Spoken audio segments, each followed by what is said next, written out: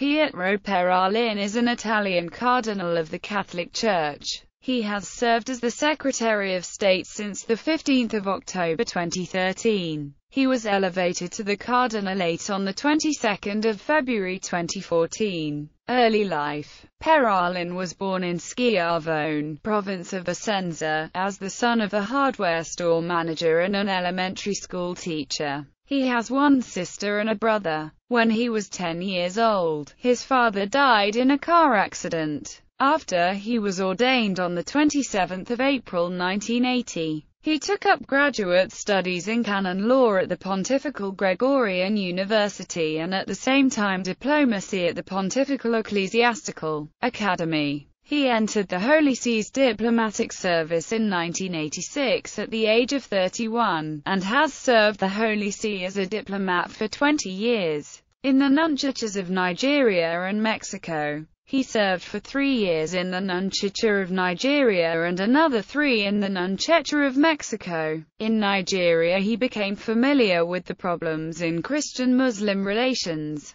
During his time in Mexico he contributed to the final phase of the extensive work begun by Archbishop Girolamo Prigena, which led to the legal recognition of the Catholic Church in 1992 and the establishment of diplomatic relations between the Holy See and Mexico. These laborious negotiations led to Mexico officially shedding the country's secular and anti-clerical imprint, which extended to its constitution. In Rome he was his country director for Spain, Andorra, Italy, San Marino. He speaks native Italian, fluent English and French, and near-native Spanish. Under-Secretary of State for Relations with States, Parolin has also been at the forefront of Vatican efforts to approve and implement the Nuclear Non-Proliferation Treaty. Addressing the International Atomic Energy Agency on 18 September 2006, at its headquarters in Vienna, Austria, Monsignor Parolin referred to this treaty as the basis to pursue nuclear disarmament and an important element for further development of nuclear energy applications for peaceful purposes, he said. Since this treaty is the only multilateral legal instrument currently available, intended to bring about a nuclear weapons-free world, it must not be allowed to be weakened. Humanity deserves no less than the full cooperation of all states in this important matter. In 2005, Monsignor Parolin was awarded Knight Grand Cross of the Order of Merit of the Italian Republic. Concerning recent developments in international negotiations on Iran's nuclear program, the Vatican official reaffirmed that the present difficulties can and must be overcome through diplomatic channels, making use of all the means that diplomacy has at its disposal and considers necessary to eliminate all the elements which objectively impede mutual trust. In September 2007, at the opening of the UN, he argued that, "We often hear in the halls of the United Nations of the responsibility to protect. The Holy See believes that applies also in the context of climate change. States have a shared responsibility to protect the world's climate through mitigation, adaptation, and above all a shared responsibility to protect our planet and ensure that present and future generations be able to live in a healthy and safe environment." Parolin represented the Vatican in a variety of sensitive assignments, including trips to North Korea and Vietnam, as well as the 2007 Annapolis Conference on the Middle East convened by the Bush administration. As the Vatican's deputy foreign minister, he dealt with all the sensitive dossiers on the Holy See's relations with Vietnam and the legal issues between the Vatican and Israel which remain unresolved. At the beginning of Pope Benedict's pontificate, direct contact was re-established with China. It was in this context that Benedict XVI sent Chinese Catholics the June 2007 letter.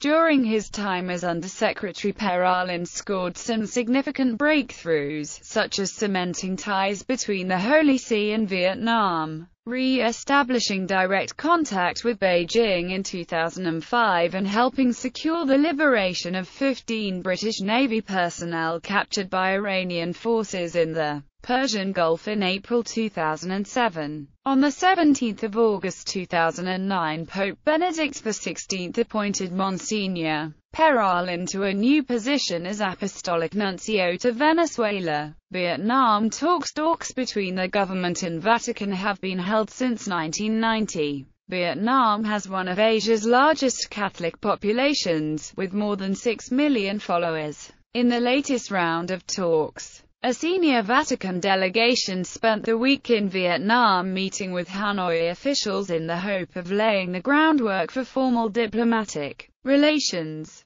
Monsignor Parolin held talks with the Vietnamese government in February 2009 where they agreed that Vice Minister Quoc Siuong emphasized Vietnam's consistent policy on the freedom of belief as well as the achievements and current situation on religious affairs in Vietnam in recent years. Vice Minister Siuong expressed his wish for the Holy See's active contribution to the life of the Catholic community in Vietnam, the strengthening of solidarity between religions and of the entire Vietnamese population, and the strong cohesion of the Catholic Church in Vietnam with the nation through practical contributions to national construction. During the meeting, the two sides held in-depth and comprehensive discussions on bilateral relations, including issues related to the Catholic Church in Vietnam. The two sides also acknowledged the encouraging development in the relations between Vietnam and the Holy See since 1990. The two sides agreed that the first meeting of the Joint Working Group was a new and important step forward in their bilateral relations, and greater efforts should be made to further promote bilateral ties. The two sides agreed to hold the second meeting of the Joint Working Group at a future date. Nuncio. On 17 August 2009, Pope Benedict XVI appointed Monsignor Parolin Apostolic Nuncio to Venezuela and titular Archbishop of Aquapendium. And on 12 September 2009, with Tarcisio Cardinal Bertone and William Cardinal Lavada as co-consecrators, conferred episcopal consecration on him and on two other recently appointed apostolic nuncios, Gabriel Giordano Capcha and Franco Coppola. Parolin's assignment was expected to be difficult, since conflicts between the state and the church in Venezuela were on the rise as President Hugo Chavez attempted to advance his socialist revolution. Secretary of State. On 31 August 2013, Pope Francis announced the appointment of Archbishop Parolin as Secretary of State, replacing Cardinal Tarcisio Bertone.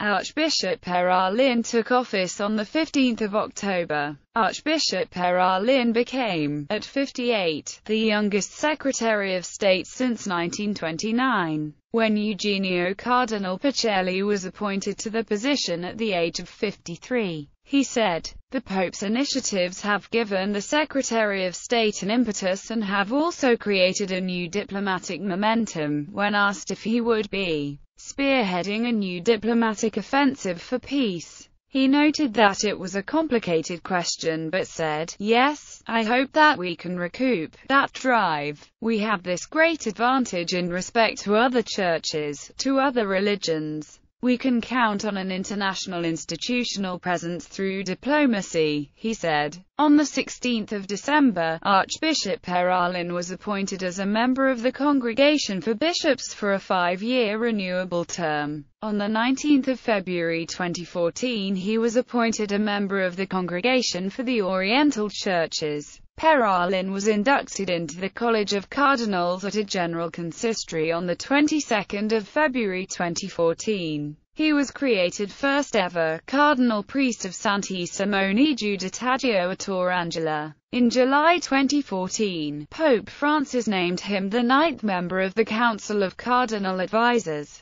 That same month, Parolin received the sash of the Order of the Aztec Eagle, Mexico's highest. In 1989 to 1992, the future cardinal worked in the Apostolic Nunciature in Mexico and played an instrumental role in re-establishing relations between the Holy See and Mexico after 130 years. In 2014, Venezuela's government formally invited Cardinal Parolin to mediate talks with the opposition in hopes of stemming violence that has killed dozens in the nation's worst unrest in a decade. In a letter, President Nicolas Maduro's government asked that Parolin, a former nuncio to Venezuela, be named a good faith witness to a dialogue agreed after 2 months of protests. Venezuela's opposition coalition had indicated that current nuncio, Archbishop Aldo Giordano, would be attending the first formal talks. Enrique Capriles, the opposition's two-time presidential candidate who narrowly lost to Maduro in a vote last year, confirmed he would take part in the discussions. "I will go to defend the truth," he told reporters. "Debate doesn't mean our people stop protesting. Quite the opposite.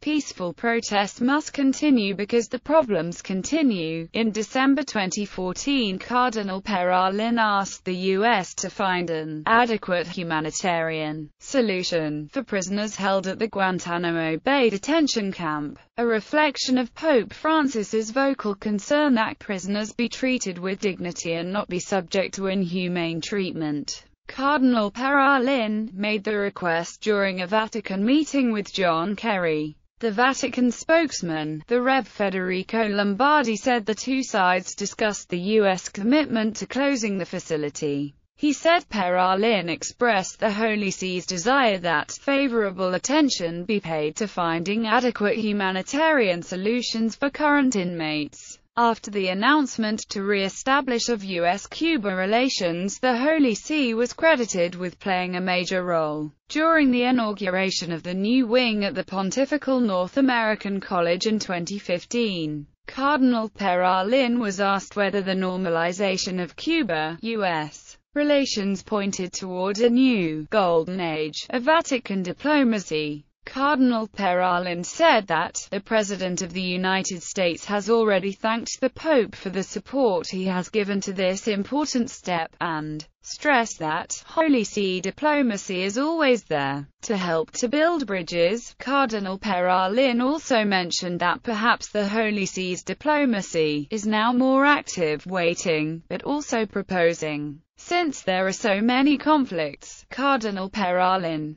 called for an intervention in Libya to stop a possible alliance between the country's Islamic government and the Islamic State. Parolin spoke about the chaos in the North African country after ISIS beheaded 21 Egyptian Coptic Christians, describing the incident as terrifying. He stressed the need for a quick response, saying that the situation is grave. Parolin added that any armed intervention must be carried forward under the framework of international law and under the umbrella of the United Nations. In May 2015, reacting to the passage of the marriage equality referendum in Ireland, which extended marriage rights to same-sex couples, Cardinal Parolin described it as not just a defeat for Christian principles, but of a defeat for humanity. In June 2015, he visited Abu Dhabi in June 2015 to inaugurate St. Paul's Church in Musafa, only the second Catholic parish in Abu Dhabi. Cardinal Parolin has stressed the importance of continuity. He believes Pope Francis simply tries to guide the Church to be the Church of Christ and that he is not starting a revolution. He defends the importance of unchangeable dogmas and asserts the relevance of sacred tradition. Like Pope Francis, he said celibacy is a discipline that could be changed but that it cannot simply be dismissed as outdated. Parolin has been mentioned as a papabile, or possible future pope, after the pontificate of Pope Francis. Some media have even speculated that Pope Francis himself sees Parolin as his successor.